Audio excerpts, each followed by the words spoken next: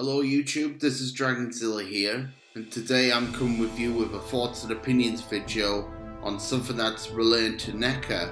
So ever since Kong Skull Island came out back in 2017, we have often wondered whether or not NECA will acquire the license to make a figure of King Kong due to the whole copyright state over the character. It's very complicated. And it looks like in September 2020 we will finally be getting a King Kong figure.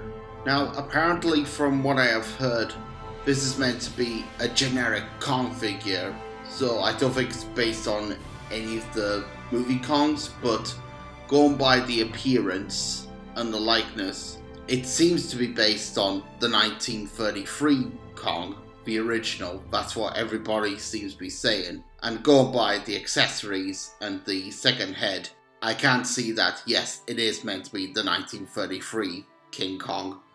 Although he's got some of the legendary Kong's likeness, so you could say that this Kong is a mixed hybrid between 1933 and 2017.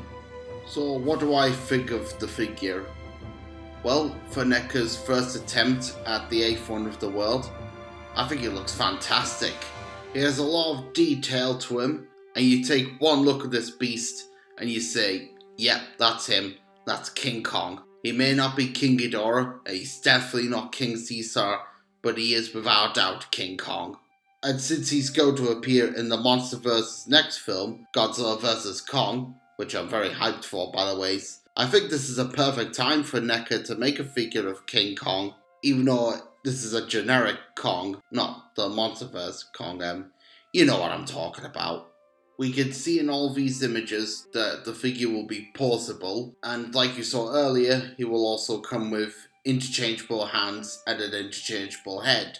Also on Bloody Disgusting, it even says that this is NECA's first Kong figure, so I don't know whether or not they will be making other incarnations of the character like they do with Godzilla, or this is going to be an only exception. I suppose it depends how well the figure does. You may also remember that last year I did a thoughts and opinions video on NECA's Rodan. As you know, I said I was going to buy it, and I did, because it appeared in the Christmas haul video, and I plan to do a review on it someday. But with Kong here, on one hand I would like to say, yes, I will be getting the figure, but at the same time there's one thing that's sort of putting me off. Apparently they say it's going to be 7 inches tall, so it makes me wonder, is this Kong figure going to be in scale with NECA's Godzilla figures, or is it going to be slightly taller?